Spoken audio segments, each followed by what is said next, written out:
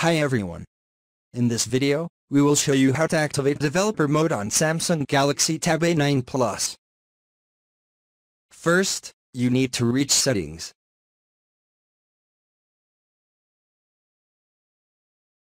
Then find and select About Phone.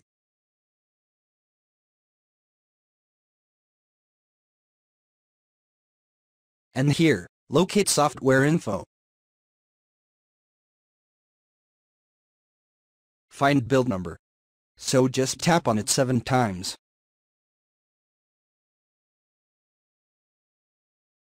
And as you can see, developer mode has been enabled. So let me go back. And from now on, developer options are at the bottom of settings list. Click to open.